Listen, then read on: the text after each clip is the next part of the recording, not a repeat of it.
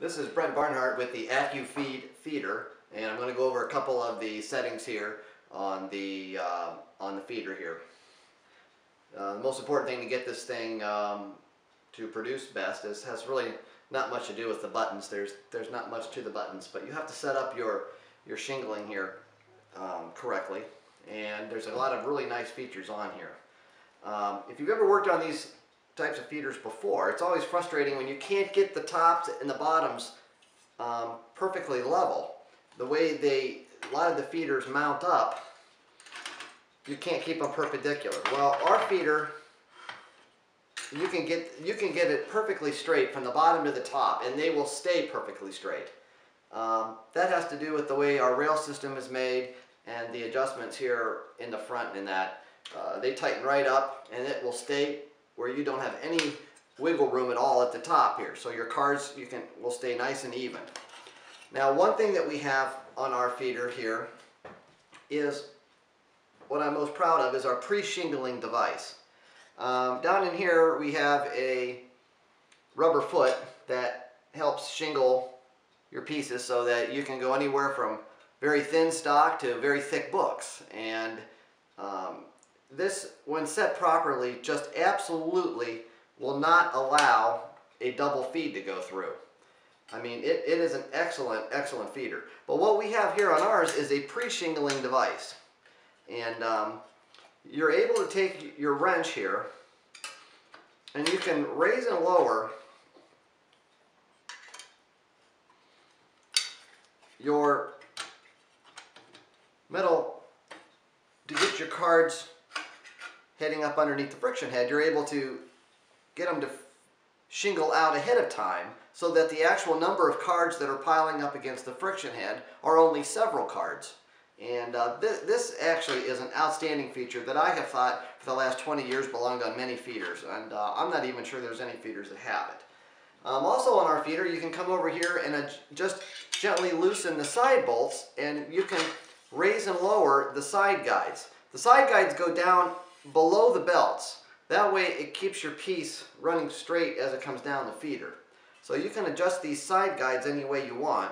Right now I have them adjusted so that they are just slightly above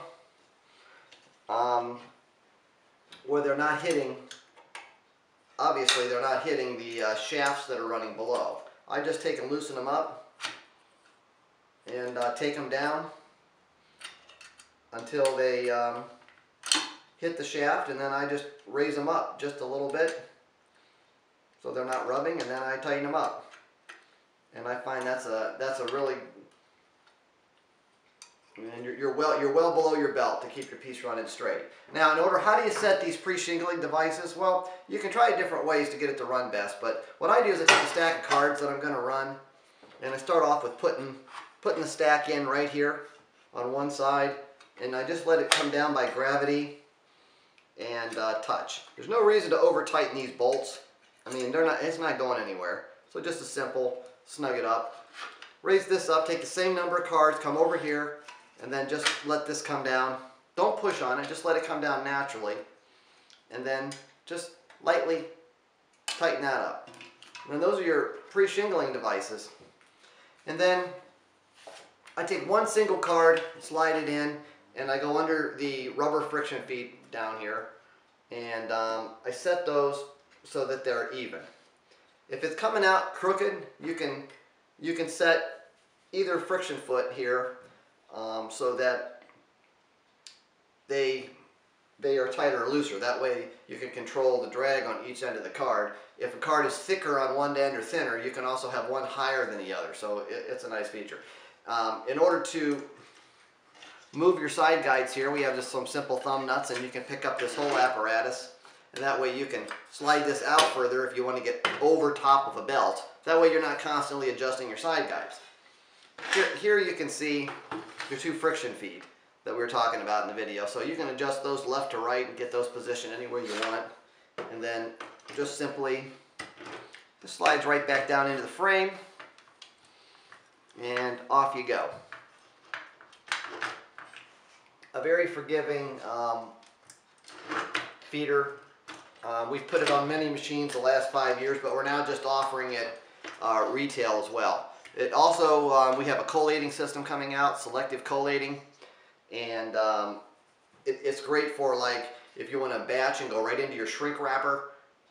We have drop trays that it feeds into, and it'll jog using air paddles, and then once you reach your count, the bottom opens up and it drops them straight down on your conveyor belt. So lots of different options. This here is your shingling device, and this is when you go to load your feeder. I always like to put one card in. Put one card in, get it up against the friction head. Take your other cards, shingle them out, nice, put them in. Your side guides don't need to be overly tight, but then again, you don't want them too loose either. Then once you have those in, you want to set this so that the cards are sliding off of it. Just nicely sliding off as they arrive. That way, the more cards we put in, all this extra weight is not going to affect it, the way it feeds.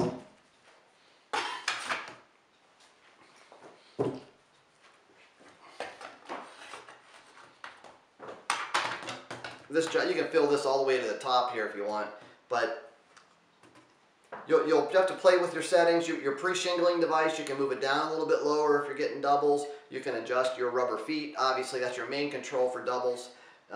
You want to control how much weight is sitting on the belts with how many you put in. You're going to do that with this right here, and I can maybe do some more videos on that, and some consult your manual. You'll find that as well.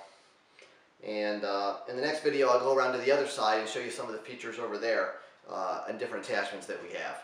So this is very important here. You can adjust your sides independently. You can also make these crooked. If there was some reason you wanted one to be wider at the top, there's an adjustment for that on the other side. So you can actually skew these so that they're not perfectly straight, that they're angled. Just unlimited options on what you can do here on the feeder end of this. And this particular machine will do on-demand, continuous feeding. It'll do batching, on-demand and batching. And 2 of these are going out that'll be feeding onto a lugged conveyor. And it'll be doing batching on demand. So as the lugs come by and the eye is tripped, there's a simple attachment over here for a photo eye or a dry contact switch, a limit switch, a foot pedal, a button, anything you can put over here to trigger the machine. And when the conveyor comes down and this is triggered, it'll squirt 8 cards onto the conveyor as it keeps on moving, and then it'll just keep putting 8 cards, 8 cards, 8 cards, 8 cards. So it's on demand and also batching at the same time. Excellent little feeder.